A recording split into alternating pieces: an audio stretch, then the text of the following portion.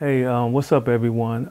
You know who I am, but finally, I have my beautiful and beloved wife, Nicole, with me in a video. We've been talking about doing this for some time now.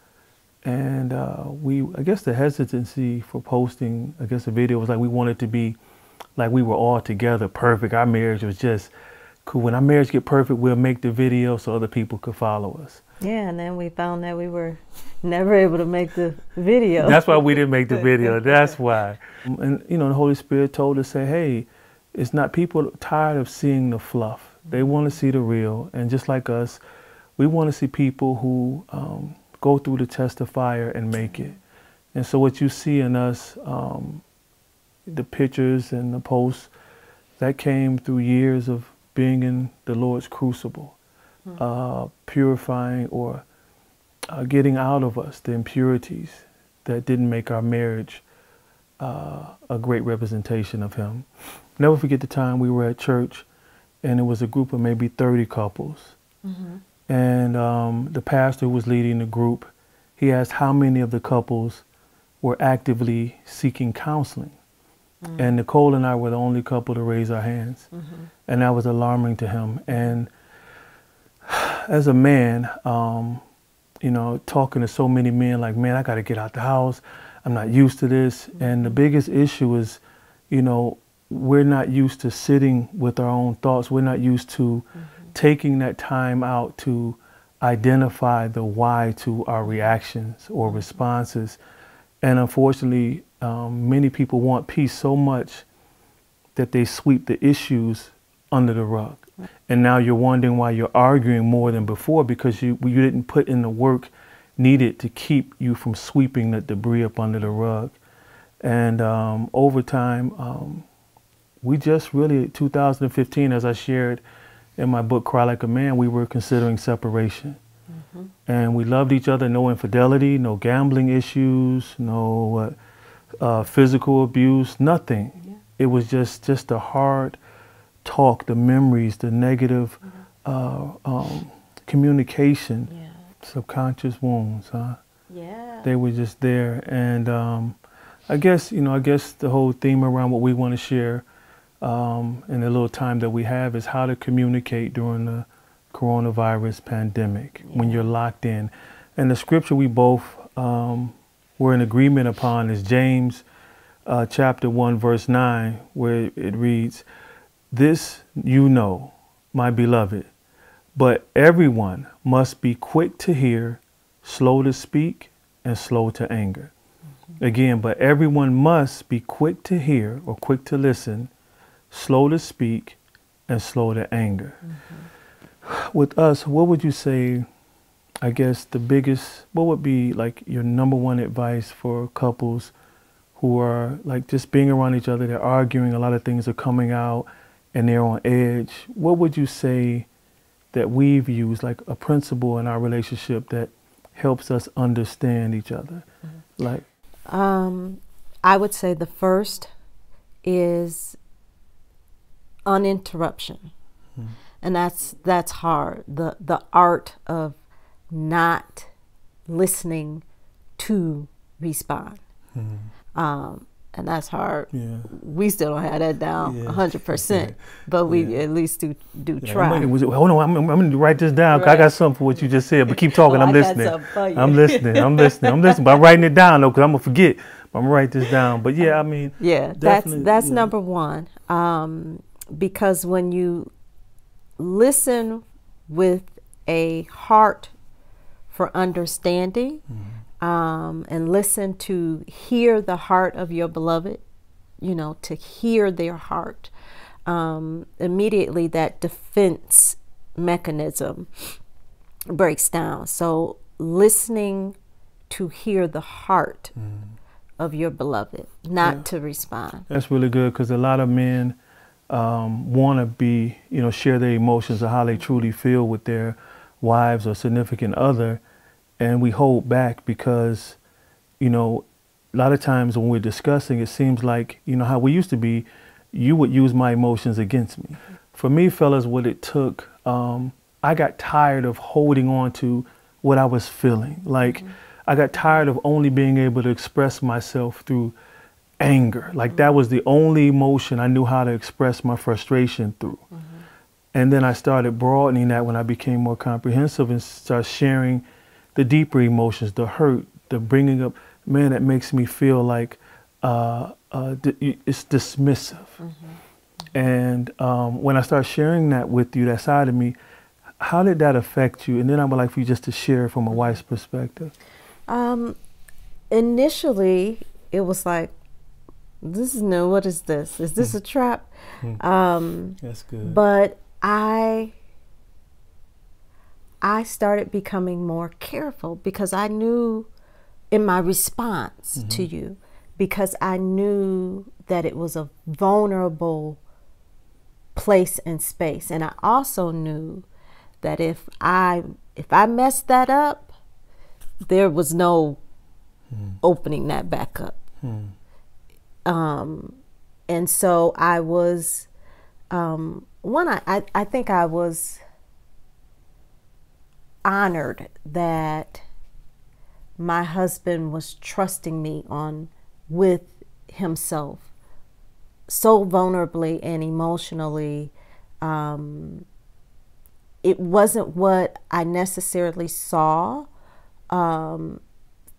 growing up and through society, you know, and so you showing yourself that way to me, being vulnerable and saying, no, this hurt me, or, you know, being so communicative, because, you know, used to men just being like, you know, forget it, or, you know, just on the shutdown tip. And so realizing that, you know, I had the, I don't want to say power, that's too strong of a word, but I could have emotionally hurt you in those moments, was a big responsibility to me, and one that I didn't, thank God, take lightly. What do you say to wives who desire to have that type of access to their husbands' hearts? How can they cultivate it? Because it was a challenge for both of us, but for you, like you said, it's a culture shift because you didn't see that growing up. How can a wife cultivate that? Because you didn't want to use the word power, but you have a great influence. It's really strong. So what would you suggest for wives to do in that regard? I would say to never put your husband, your man, your boyfriend, your partner, never put them down. Never ever put them down for being emotionally vulnerable. It's funny, you know, women, I'll speak for myself, growing up, we want the man that's sweet and kind to us and romantic, but a lot of us, we want that little bit of roughness, that little bit of thug, that little bit of, you know, well, if I'm out with him, he ain't gonna be no punk. You know, I had that in you. Like, I felt completely safe, and, you know, you certainly were no kind of punks. But the minute that, you know, the man becomes vulnerable or emotional, it's like, oh, this nigga, you know. That's fine. That's fine. I'm gonna keep that too. No. That's good. That's real. Don't put that. You know, he a little weak. He a little, you know, he's soft. Don't be soft. The minute you do that, you can just forget about it. You've lost the battle. Respect their emotions. A man that can express his emotions is a more stable man. He's going to be a more stable husband. He's going to be a more stable father. He's going to be more stable in his workplace, and which is going to make him a more stable provider for your home. Like, far as focusing on the communication, I like to say from a man's standpoint, a lot of times we shut our women down, you know, just to be, you know, transparent. You know, I was negative a lot early on in our marriage, condemning, like, you know, even to this day, I have to be careful with what I say. Again, slow to speak, you know, and listen to your heart. And once we figured out that piece, that was major in communication.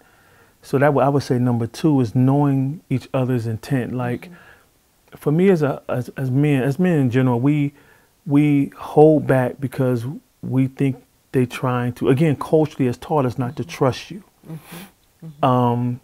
So if I'm married to someone that I don't trust, there can't really be open communication. When I start listening to Nicole, listening to her heart and knowing her intent, the arguments decreased greatly. Once I said, wait a minute, she loves me, so she wouldn't be saying this to deliberately hurt me or demean me or condemn me. There's something behind what my wife is saying, and I need to listen to her heart right now.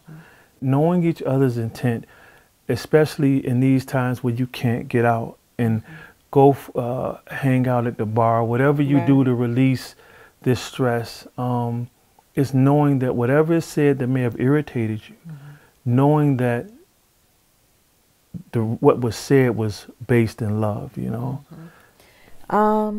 You know, intent is, can be in the eye of the beholder, though, because intent goes hand in hand with trust, because there could be a lot of hurt built up over the years that block you from doing that. I think couples have to make the decision, Jay, and we literally had to make a decision to trust one another's intent. That's real. I'm going to trust that you love me and your intent is not to harm me. Is there any examples we can give, like how we had to apply that tool? Can you think of anything? I can't remember What have I said? I say a lot of things that make you mad. Let me think. Oh, I got it. So this morning, you know, I was expressing my heart to you about, you know, some faith issues that I was having during this time. And I think you made the comment about something like, you know, well, you just have to, you know, at some point you just have to apply it. You just have to apply what you know. But I knew that your intent, I decided to know that your intent was not to, I decided to know that your intent was not to judge me. It wasn't to hurt me or to put me down. But because of just so many triggers, like our counselors called us one day, he says, man, you two are trigger happy. And we you know, you say something, busting the cap back at you. But I didn't hear your heart, and I almost lost our marriage because of that. And number 3, we would say is what? Space.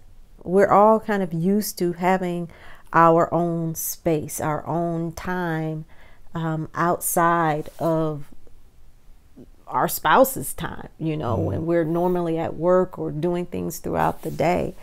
I can speak from the man's viewpoint, especially men who aren't comprehensive or used to expressing how they feel. We need time to just be alone. A lot of times when I talk to my friends, they just want to just get a break, and their wives take it as them not wanting to be around them. Can you unpack that? Like, as a man, I would want to know, like, because we don't understand, like, well, I just need a moment. You know, I've been here all day, you know. It's like, you want me to be here 28 hours a day? You know what I mean? So can you unpack so we understand what our wives are saying to us? You know, like, because sometimes it does seem like, man, it's only 24 hours, Cole. I mean, I can't give you 25. So how can you help us with that? It goes back to heart intent, you know. Don't nobody want to be around you unless they want to be around you. unless they want your company, unless Right. they get something from that, right? Okay. It's filling up a heart need. It's That's filling good. up a soul need, you know. One is, again, trusting heart intent. It's not that my husband doesn't want to be near me or doesn't want to spend time with me. My husband needs time with his own thoughts. He needs time with his own concerns, worries, to be able to process, to be able to, right? The opposite, where they, you know, where more so we would think maybe a man needs his space, or he, you know, there are women like that as well, that you know, they need their space. And so and then on top of that, you've got work responsibilities, and so, you know, you got somebody, you know, like, hey, and you're in the middle of a working, conference call. That's me. So she'll be on a conference call, and I'm like, hey, you know, I'm talking. You can push mute and tell them all. Literally. You know what I'm saying? You know, I'm the CEO. tell them, push mute, tell them, hold on, in the middle of a conference call. So again, real quick over the three. Number one. To listen to the heart, Yep. not listen to respond. Good. Number two was trusting each other's intent for each other. Yes. And number three is giving each other space. Yeah. Because at the end of the day, spiritually, if we were all we needed for just our existence, we would never need the Most High. Yeah. So we would never be able to fill each other's cups completely anyway. Lastly, we would like to close with this scripture. As Proverbs 10:19, when words are many, sin is unavoidable. But he or she who restrains his or her lips is wise. The less we speak and the more we listen, the better we'll communicate. And the better opportunity for the Holy Spirit to speak his truth. That's good to end on. That's it. So we close in prayer. Father God, we just come to you just thanking you for this opportunity to use technology to encourage and edify marriages, relationships in you. We pray, Abba, that you would please keep our enemy Satan at bay. The demons he deployed and the third of the angels that fell with him, Father, that desire to see every marriage, every relationship that is trying to center itself around you. Please, Abba, deal with them ever so severely, because you get the greatest glory from marriages, from families. And we just ask for your protection. Then also we ask for your counsel via your Holy Spirit, that we would not respond in our flesh or soulish, that we would learn how to wean our souls so that we can walk by your Spirit. Yes, Lord. In the name of Yeshua, we just pray for every marriage that is struggling right now. Please, Abba, give them the strength needed, the patience, the compassion to overcome these difficult times. We know, Father, that you get so much glory from when two become one. Never let anyone separate what you have ordained. Again, we just thank you for this opportunity. Thank you for just the trials and tests that turned our marriage into something that could reflect your love. Thank you, Lord. In the name of Yeshua, we pray and ask these things. Amen.